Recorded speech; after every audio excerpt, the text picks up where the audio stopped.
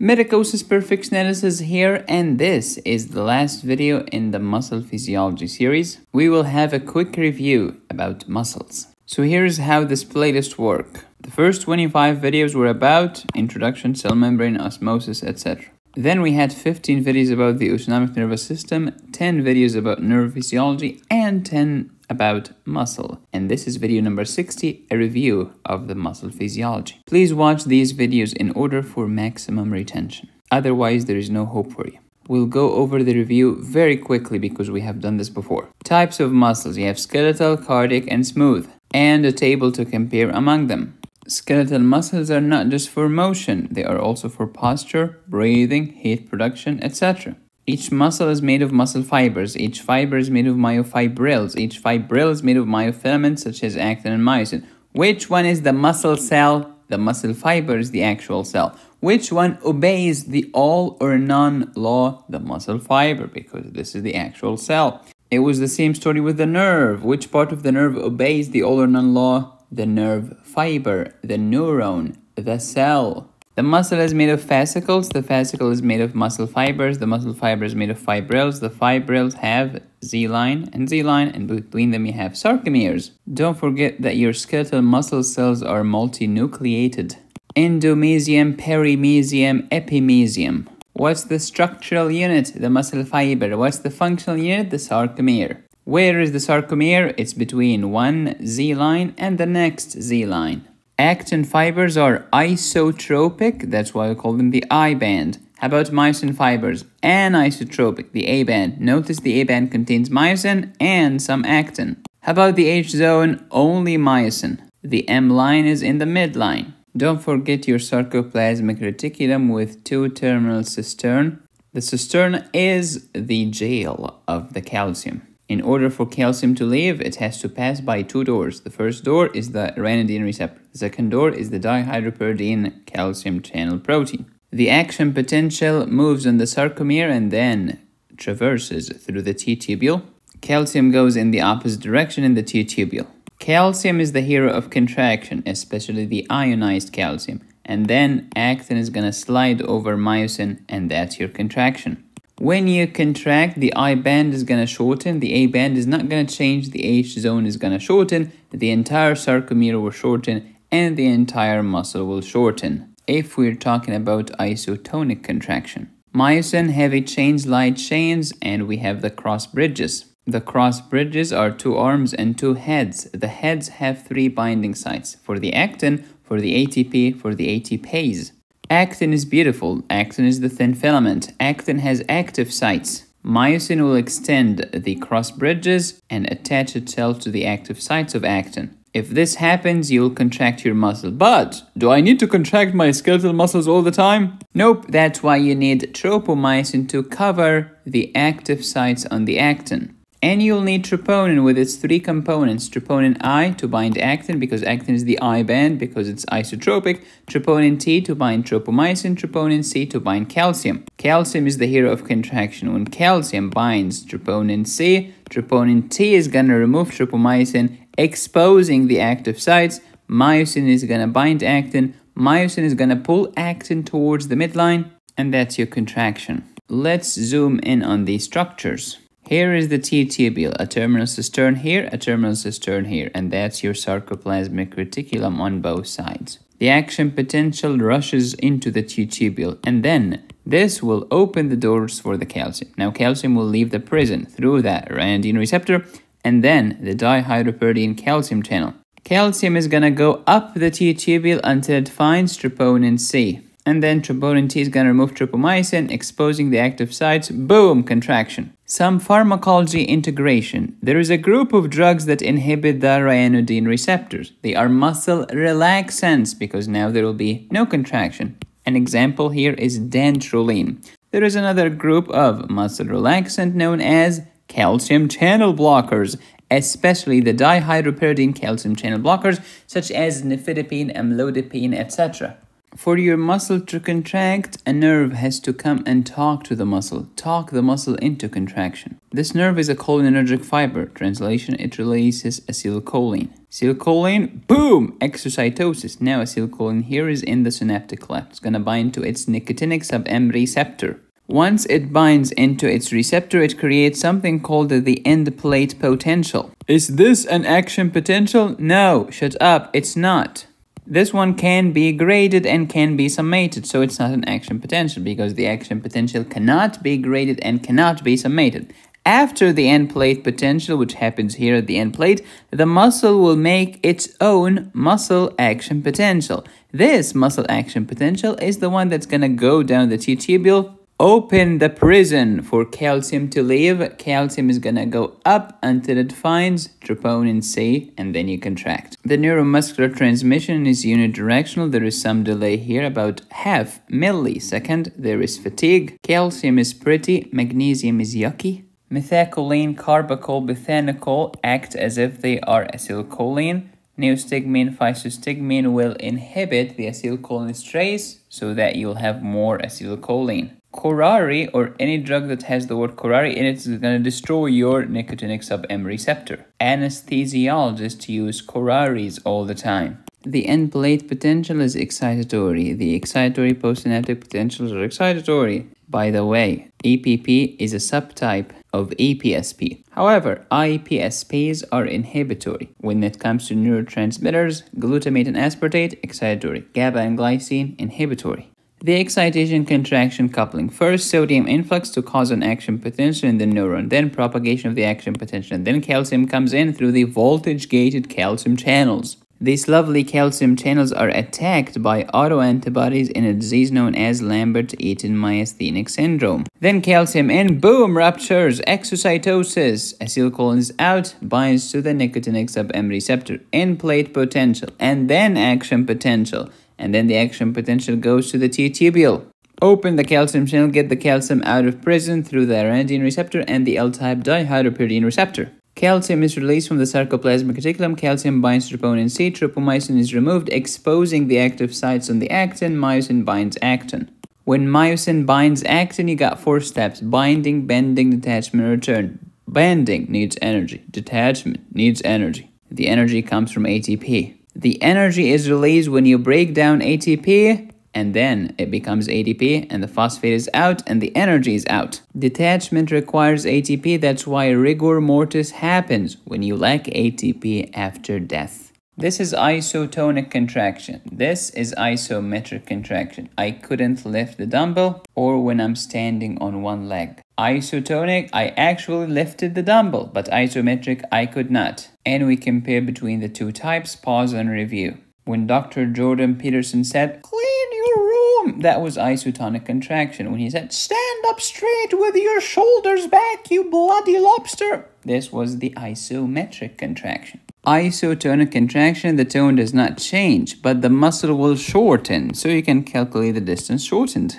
But in isometric, the length does not change. What changes is the tension, so you can plot the tension against time. Factors affecting skeletal muscle contractions are 6. Number 1, the type of muscles. You got the slow twitch, red or type 1 muscle fibers, remember the ox. And type 2, or pale or fast twitch fibers, remember the chicken. Each one of you listening has both types of muscle fibers. Even one of your muscles, the gastrocnemius for example, can have both fibers simultaneously. If you want to train your fast twitch fibers, you can run on a treadmill. If you want to increase the proportion of your slow twitch fibers, you can do plank exercises. As you get older, your muscles will switch from type 2 to type 1. Why? Because type 1 will give you more stability, more posture to account for and to counteract the weakness and the deterioration that happens with aging.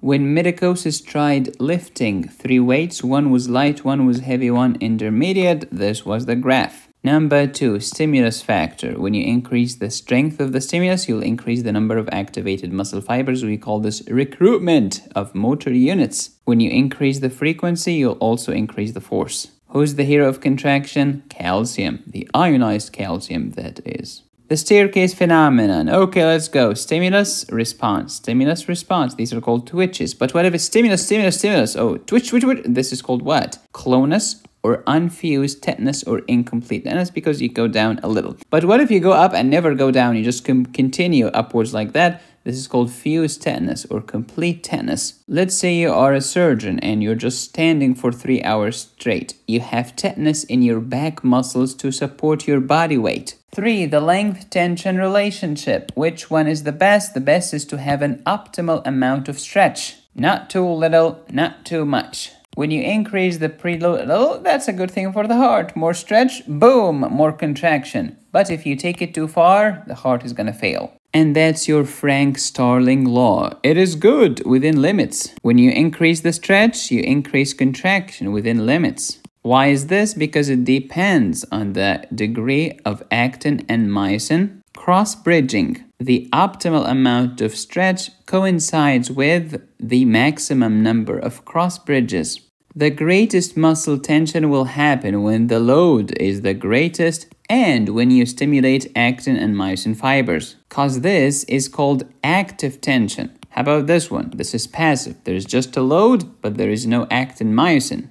Active tension is better than passive tension. If you want to add a third graph to represent the total tension, it's going to be higher than both of them like that. Number 4, load-velocity relationship. The lesser the weight of the load, the greater the shortening of the muscle fiber. So it's an inverse relationship. When the load is greater, the velocity decreases and the distance decreases. How about when the load is low, velocity increases and distance increases? And that's why hypotension causes tachycardia. The other cause is the baroreceptor reflex. Why do muscles get tired? Because lactic acid accumulation, muscle ATP depletion, blood flow interruption, decrease NMG transmission.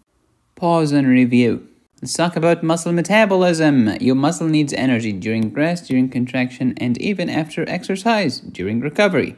During rest, why do you need ATP? You need some muscle tone even during rest. So even during rest, your muscle is not completely resting. I need ATP for the sodium-potassium pump, which is needed for the resting membrane potential. So even during rest, I need ATP. I also need to make my glycogen and my creatine phosphate, etc. ATP, as you know, is adenosine triphosphate, which is made of adenine plus ribose. Together, they make adenosine and 3 phosphate groups. You have 3 bonds, only 2 of them are high energy. Who breaks the ATP into ADP? ATPase. When this happens, energy is released, phosphate is released. Who has the ATPase? The myosin heads. If you contract your muscles too hard, you will squeeze the blood vessels, and that's why it's anaerobic.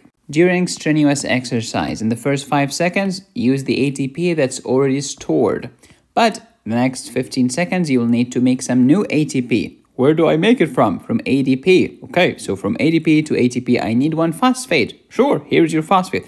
Where did you get it from? From creatine phosphate, which is in the muscle. These 2 together are known as the phosphagen system. After the first 15 seconds, you will turn to glycolysis, which is anaerobic, and it will give you net of 2 ATPs. After the first minute, you will need the TCA cycle and the electron transport chain, giving you net gain of 38 ATP molecules. During exercise, the muscle needs, let's say, 500 ml of oxygen. But during exercise, the lung can only give 400 ml. So the muscle will say, okay, hey lungs, alright, I will have mercy upon you. You will owe me 100 ml and I will wait for you to give it to me after exercise. And the lungs said, bet. And that's the story of the oxygen debt. Oxygen debt is the post-exercise extra oxygen consumption. Why does your muscle need oxygen even after you have finished exercising? To reform its ATP and creatine phosphate, to remove the lactic acid, to refill the myoglobin with oxygen. And that's why even after you finish exercising, you will find that you are hyperventilating. This is the lung paying off her debt. Your lungs listen to Dave Ramsey. What is the motor unit? It's the nerve fiber and the muscle fiber supplied by that nerve fiber. Not all motor units are created equal. We have talked about the EMG before. Remember, EMG is not just for muscles. It's for muscles and the nerve fibers supplying those muscles. This is the difference among normal, neurogenic disease and myogenic diseases according to EMG. Pause and review.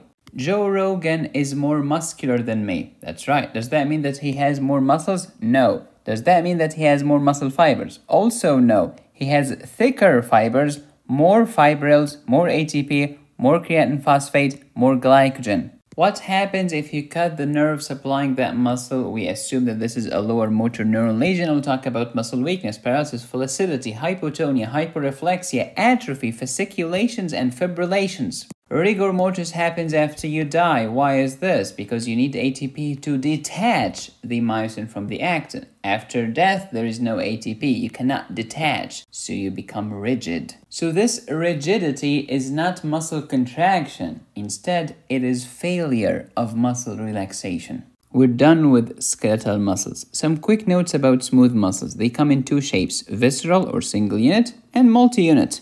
Gap junction, no gap junction. They obey the all or none law. They do not obey the all or none law. Smooth muscles have no sarcomere, no striation, no branches, not voluntary, no troponin. Instead, you have calmodulin. No T-tubules, no sarcoplasmic reticulum. More accurately, they are just not well developed. Calcium, calmodulin, boom, contraction. Calcium, calmodulin, boom, contraction. How did you contract? I activated a kinase. What kind of kinase? Myosin light chain kinase, that is. And this kinase added a phosphate to the myosin light chain so that the myosin light chain becomes myosin light chain phosphate. And this is active, which means contraction. The opposite effect is known as dephosphorylation by a phosphatase. And this is the story of the nitric oxide, guanylate cyclase, GTP, cyclic GMP, protein kinase G, all of these medications.